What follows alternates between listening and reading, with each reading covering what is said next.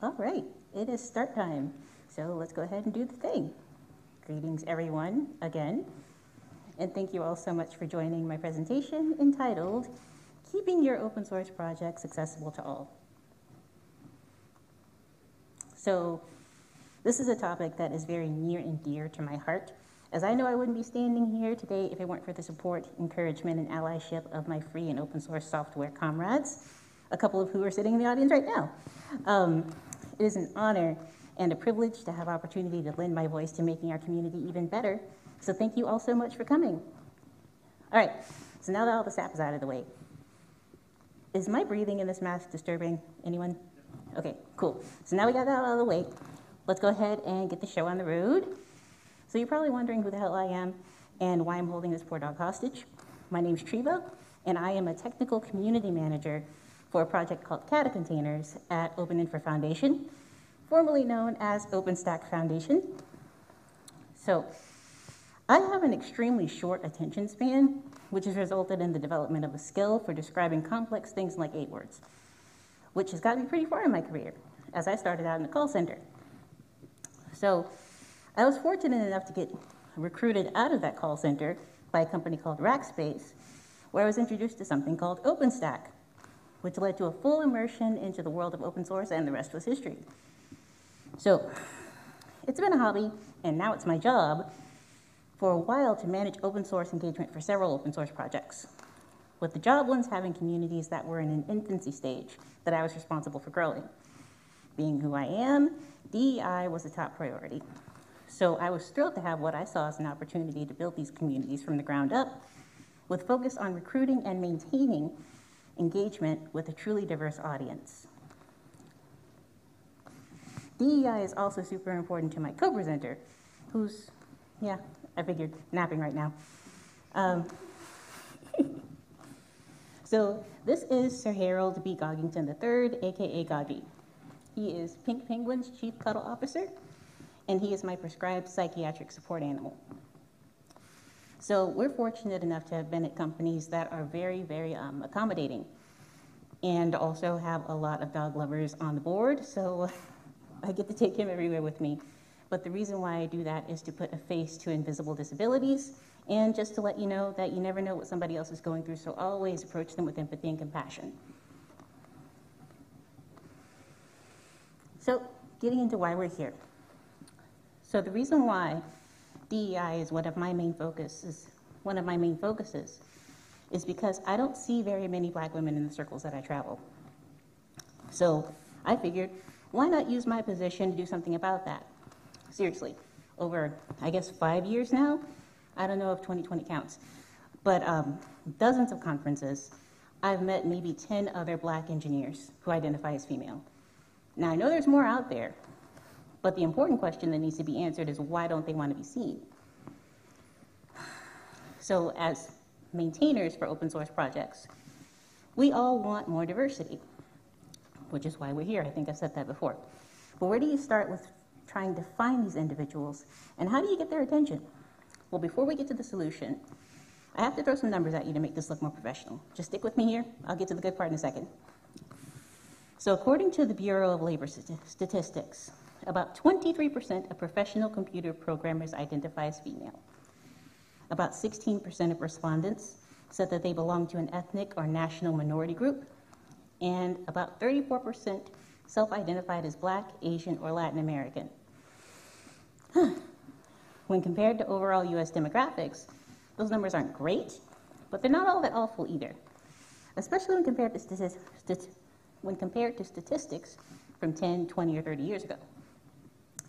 Since virtually every programmer will touch some type of open source software over the course of their career, you'd expect contributor demographics to look about the same. Well, unfortunately, they don't. So back in 2017, GitHub surveyed about 5,500 open source users and developers from around the world on a range of topics, including demographic information. Out of the 5,500 randomly selected individuals who completed the survey, a full 95% of respondents identified as male, 3% identified as female, and only 1% identified as non-binary. What makes these numbers interesting is that most respondents also stated that most of their open source contributions are done on the job. So if we believe the Bureau of Labor Statistics, that 23% of devs and programmers are female, and almost 35% are people of color, why don't the demographics for open source contributions match? Seriously, what the heck's going on? Now, I don't believe that this is happening as a result of there being a deliberate effort by the otherwise all-welcoming open source community to exclude people of color, LGBTQIA+, or the differently abled. But clearly something is making members of marginalized groups hesitate to get involved. Excuse me, I gotta catch my breath. Could it be that uncomfortable work environments are souring people on open source before they even get involved? Because would-be contributors expect the same level of hostility, judgment, unfriendliness, etc. in open source peers as they get during their work hours. I mean, think about it. If you were on a job where your contributions and talents were minimized at best, or at worst, you were outright ignored and exploited by your cishet male peers, would you be all that excited about joining in on what we may assume is a similar environment during your personal time for free? Further, how do we as open source software maintainers show that no, not only do we not tolerate that type of behavior in our communities, but there are also massive career benefits to being an open source contributor/maintainer. So I don't know if you can tell, but I just kind of wedged this in based off a conversation that I had very recently with a colleague. So I don't have any more content around that topic or around that point just yet, but hopefully we can save some time for the end to discuss it a little bit further. Now, heading back over to our survey data, that lovely survey included a section where respondents could specify some of the reasons they decide not to contribute to open source projects. Some of those reasons include incomplete or missing documentation, dismissive responses, or no response at all from maintainers, conflict with other community members, unexplained rejection of contributions or ideas, and unwelcoming language or content. Now, while we don't have full control when a personality conflict may occur, like if someone takes it personally that a maintainer prefers DC over Marvel, I don't know why I thought that was so funny when I wrote it, but it's still in there. What we do have control over is whether or not responding to pull requests is prioritized, or, if time doesn't permit, whether we do things like setting up auto responses and creating clear outlines that set proper expectations from the beginning.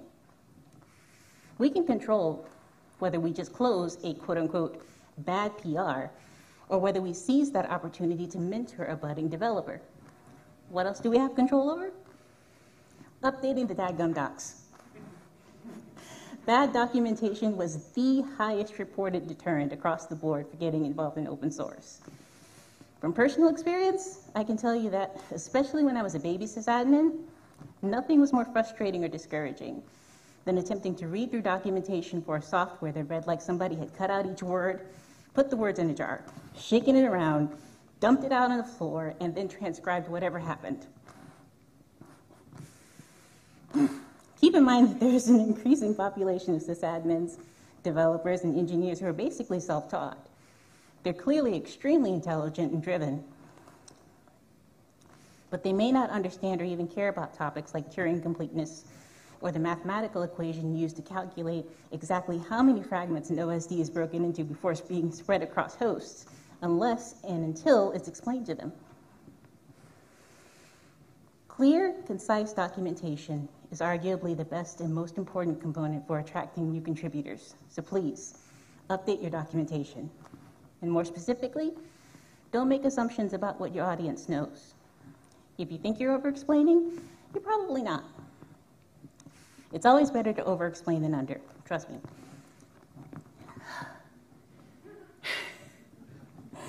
Oh, these masks are so hard to breathe through. But they look great, don't they? Better yet, have someone look over the docs with fresh eyes to ask the questions that someone new to the project would ask. You'd be surprised how many complexities you don't give a second thought to because you do them all the time, and therefore you leave them out of your instructions. While you're revamping those docs, simplify it when you can. One of my favorite quotes from Albert Einstein is, "If you can't explain something to a 6-year-old, you don't understand it yourself." Now that might come across kind of insulting and harsh, but as I mentioned, some of us are self-taught. Some aren't native English speakers, and folks are getting into open source younger and younger. We don't want to discourage or frighten them off with quick starts that read like quantum calculus.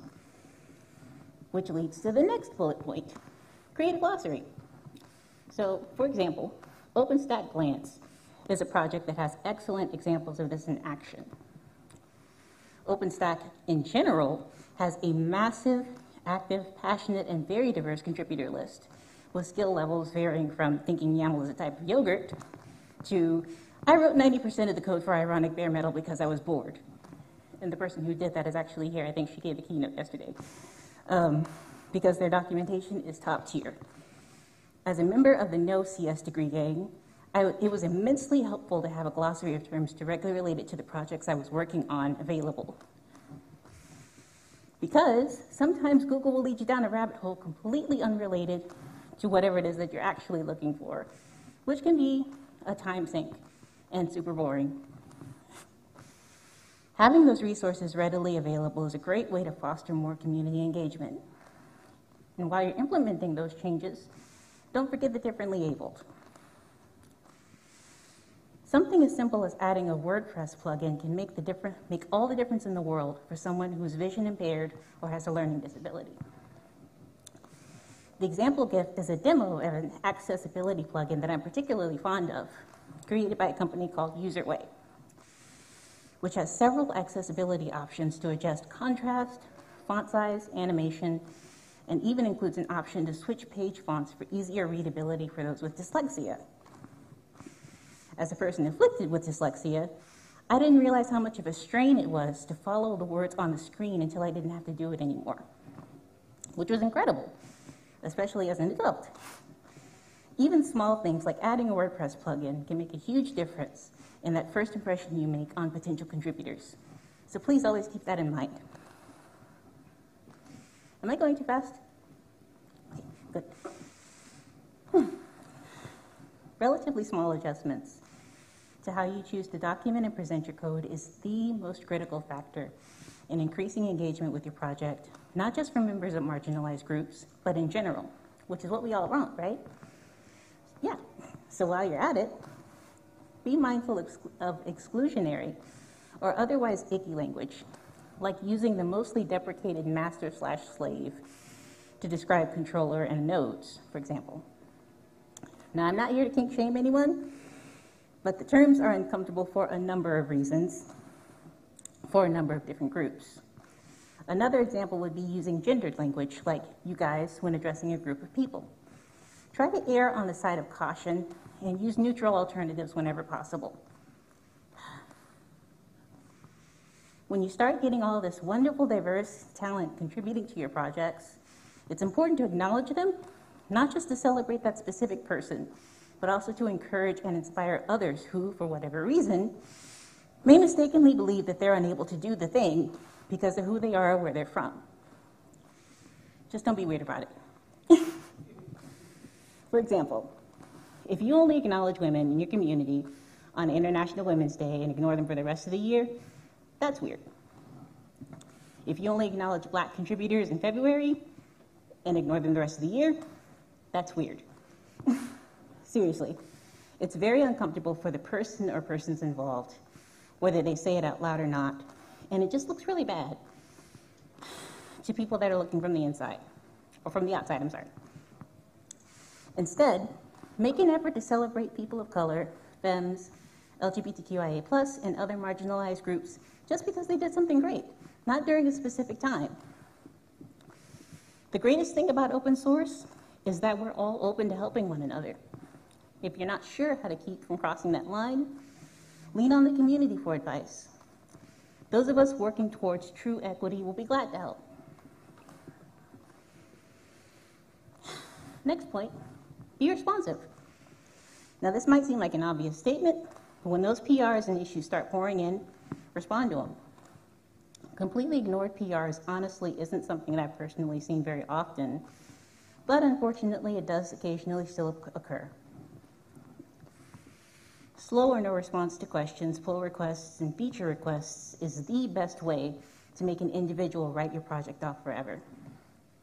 Now, I know this is easier said than done, especially if you're managing one or several open source projects in addition to work, family, social life, what is that, and other obligations. But responding with a quick few words, or even adding tags or some other interaction as acknowledgement, can make all the difference in a baby dev's perception of our community. So even if you don't merge immediately, try to respond within like 24 to 48 hours, or at least set proper expectations. If it's not possible to replicate yourself enough times to be able to respond to every message in 30 minutes or the piece is free, add a section to the README or to your community guidelines page that gives a general timeline of when you'll be able to reach out to that new contributor. Also, complete the README. It irks me to no end to see nothing but project name and some lorem ipsum or something, equally as unrelated to the GitHub page, or even worse, for the README to have 5-year-old info that conflicts with the original documentation just enough to ruin your demo setup. So please, update your README.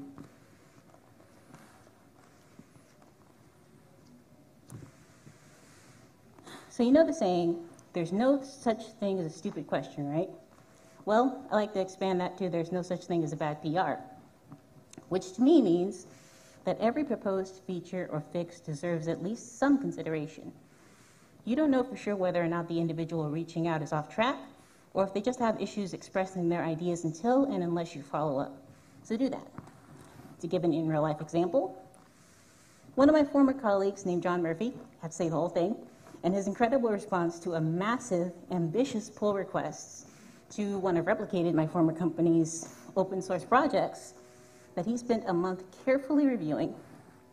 TLDR, not only did the project get several cool new features after he was done, but Replicated got a new employee who started, I think, in February, and he's been doing great so far. And that is all because of John Murphy's willingness to dive into a single PR and take time to mentor who ended up being a massive resource for Replicated. So thank you so much to John Murphy for being a shining example of what open source community is like. And congratulations, Alexander, for getting a new job. So in addition to boosting engagement numbers, it's been proven that diverse workplaces in tech, with all those different skill sets, perspectives, and experiences, generate more money and innovation faster than racially homogenous and all or mostly male companies.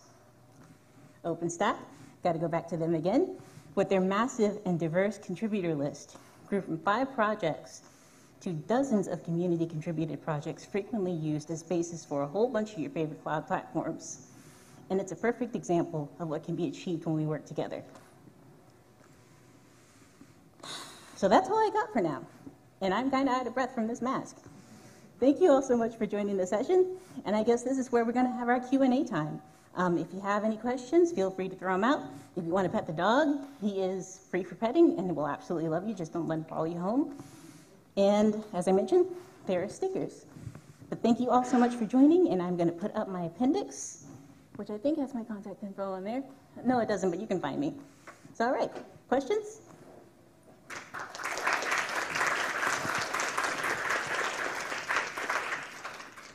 Yes.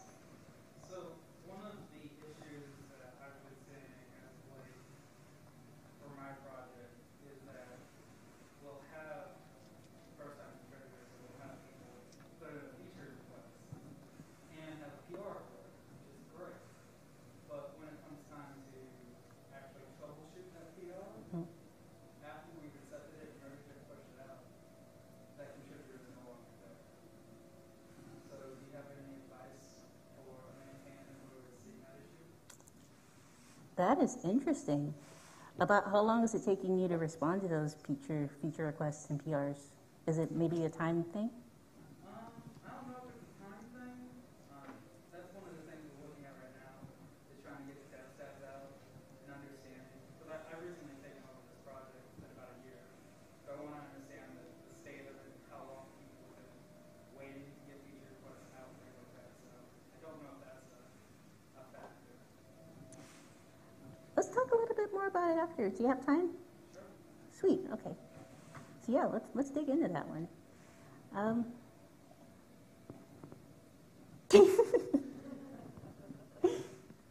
just wanted to say thank you very much for bringing attention to mental health in our organization because it's something that's very much so overlooked and stigmatized and discussed. So I just want to give you back kudos for that. Thank you. Thank you. This is one of the few fields where being crazy works for you. So, yeah. Yes, I'm sorry. So you mentioned that those are very good stuff, especially around like identifying like community contributors, etc. But we've been observing our community as well. It seems like we've got a large, basically community base, but it's hard to identify who they are and where they are, and also how amplify their voice, basically. So do you have any like some practices that we can learn from? Basically, in a not appropriate way to say it, it's like digging them out because they've been basically out there for quite even lately we've been attending some of the events. We've seen people using our stuff over 2 years, but we never actually know them. So that was actually we feel like that's a kind of challenge of operating in the community is like we active communities that they speak up for themselves.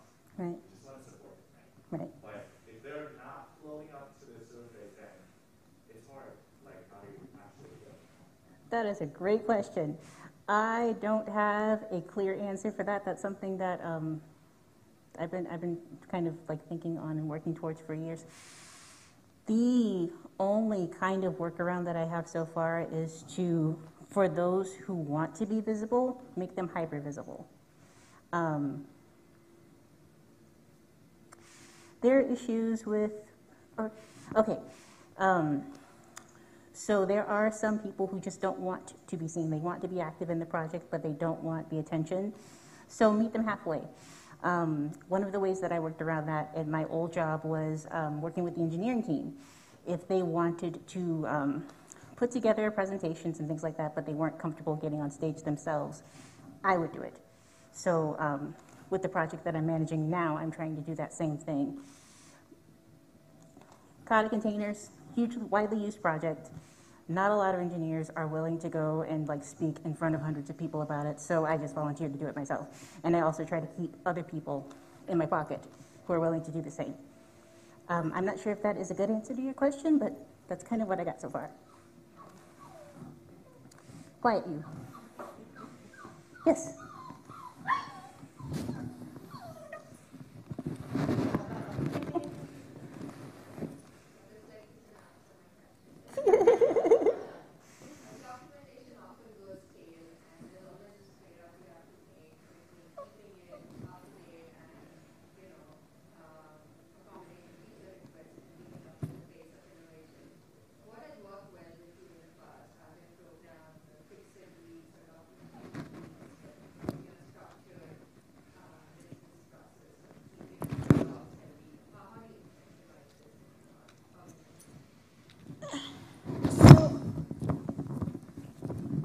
Sorry. So one of the ways that we worked around that was to,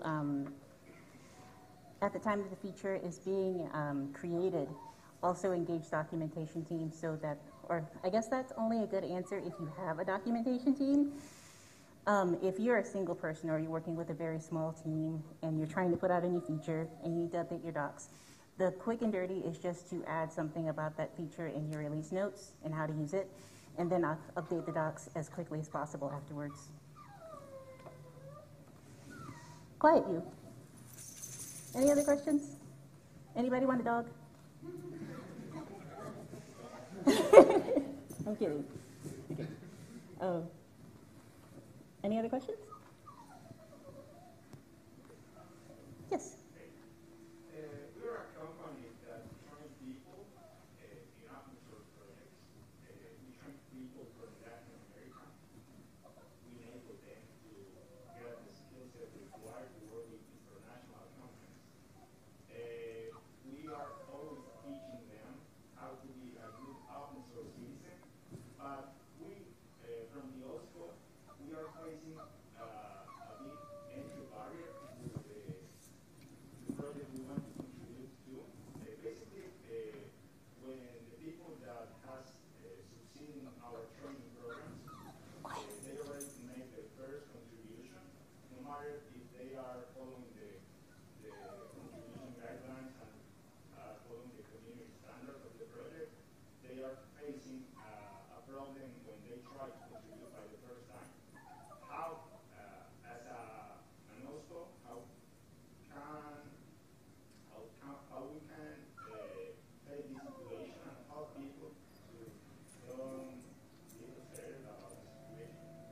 I couldn't hear the last part of your question because of the stupid.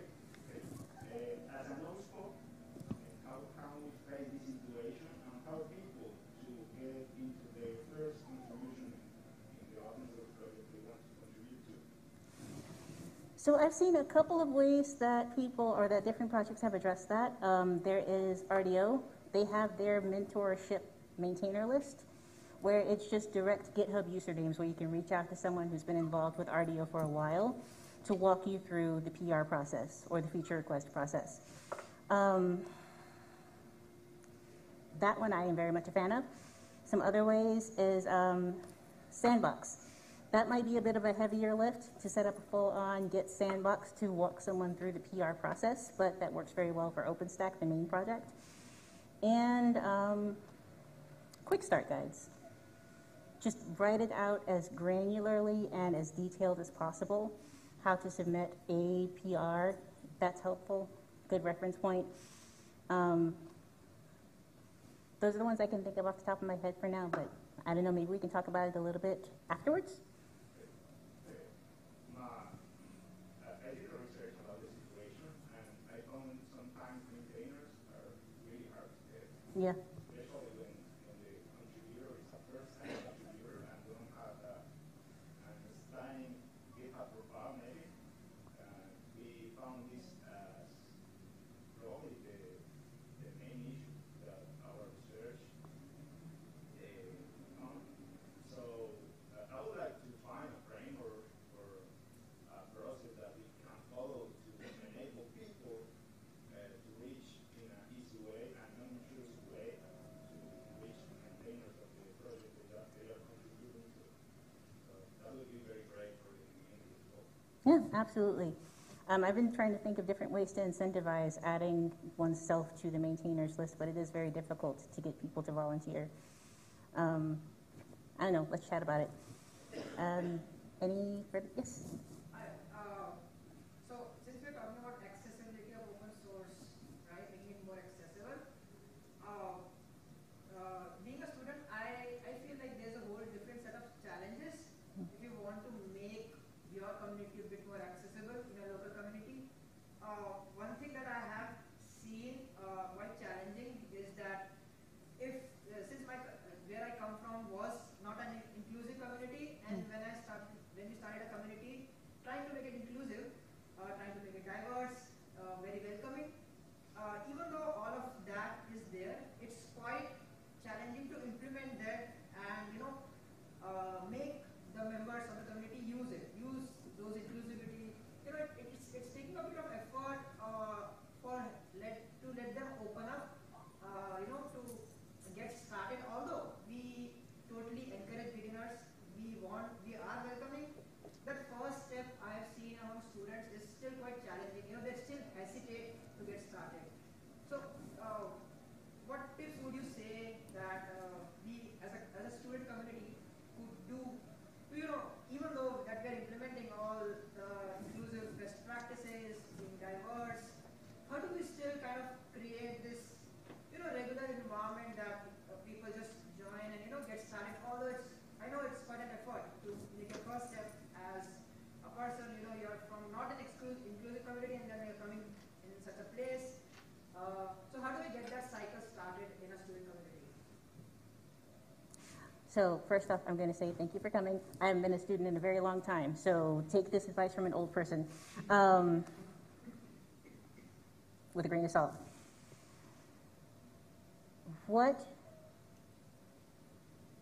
That is a question that I've also been trying to solve for a while. I believe that one of the best ways to get people involved and to keep them involved in open source is to show the long-term career benefits to working with open source. Because when you say that word, either a person is going to think Microsoft, or they're going to think, why am I doing work for free? Well, that free work pays off like leaps and bounds in the future. I am standing here as proof of that.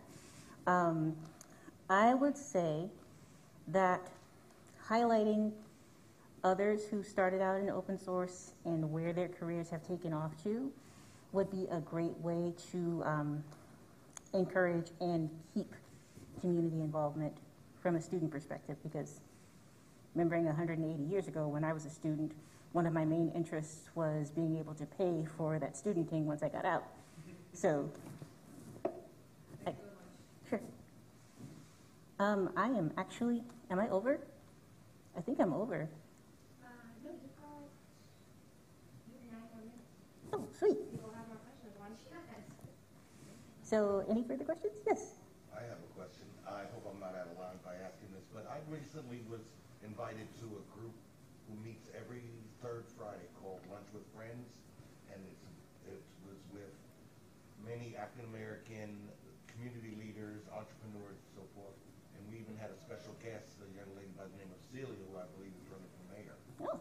Does this program that you're representing reach out to smaller groups like this to help each other in a sense? Because what we were discussing at the first meeting I went to, which was last Friday, was the housing situation in Austin and elsewhere around the United States, homelessness, and things of that nature. And I would love to try to get some feedback on that and see if we can maybe have those entities work together. I love that idea. So I am not a native Austinite. I actually live in New York, but my company, OpenStack/Open Infra Foundation, is, I think, based here. That is something that we are absolutely passionate about, and I think that, yes, we can get involved and we can support you. Mostly we deal with nerd stuff. If you're okay with like dealing with some geeky stuff every once in a while, then yes, absolutely, we would love to support you. I'm from Brooklyn myself, so we can make it work. All right. Thank you. Sure. Yes. I was, a question about, going back to your statistics earlier in the slide. One, I don't remember the numbers exactly, but one of the key points that was the people, what I saw was the people who, maybe this is for later, but the people who were paid to do open source. What's the, they're not, there's a degree of, I'm inside that experience, so I know that what those opportunities are like within a company, and I think it kind of varies for something like that. Individuals who love to not join a team that's working openly fully makes sense. But I'm wondering about what's the parent organization's responsibility? So there's a company or could be academic research, any number of different groups where someone is getting paid to work on open source. How is that chosen? How does that go? How much responsibility is there for that organization to do a better job of spreading those opportunities amongst everyone else? I mean, yeah, the open source community is everything more friendly, that's all those things good, but if you're open for really good business and nobody's eyes are seeing it because they're not getting an opportunity to be exposed to it, then how can you do that? The responsibility of that. Which is a question also for the group that when you're supposed to.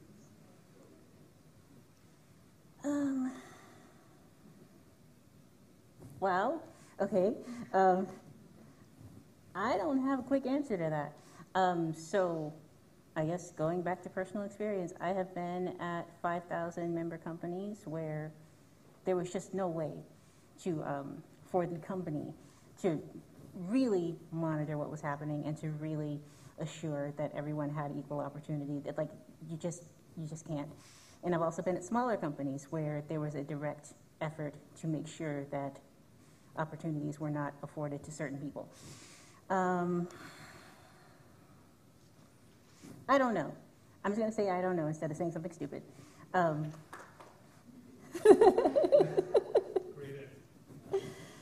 But it's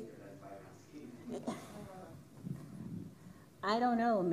Maybe any suggestions from the audience? That's a tough question. The second example you said in a situation where there's people being, there's a point where you are actively discriminating or actively not offering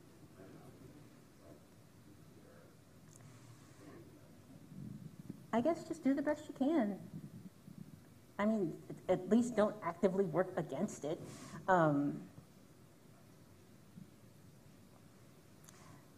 As a company scales, that is very difficult to address. But I don't have a clear-cut answer for it, I'm sorry. Well, that was disappointing. Any other questions? If there, oh, sorry.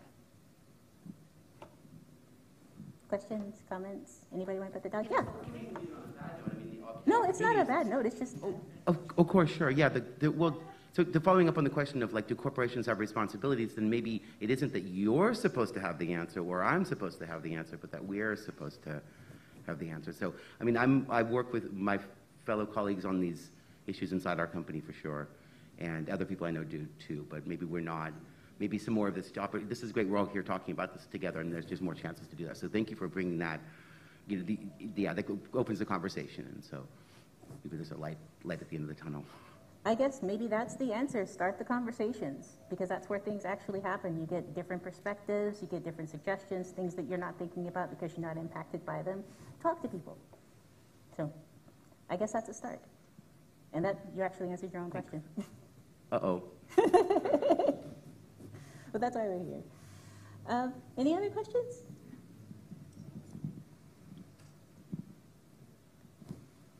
All right, well, this has been awesome. Thank you all so much for joining. I really appreciate your time. Thank you so much. And I hope that you have a wonderful Open Source Summit.